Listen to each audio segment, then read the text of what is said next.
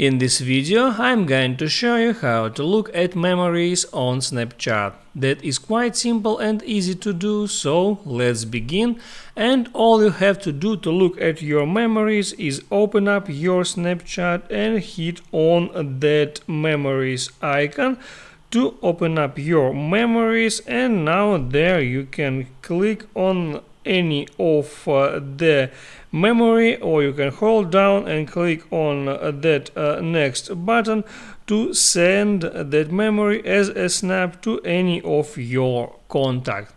That's all about how to look at memories on Snapchat. Don't forget to hit the like button and subscribe to my channel.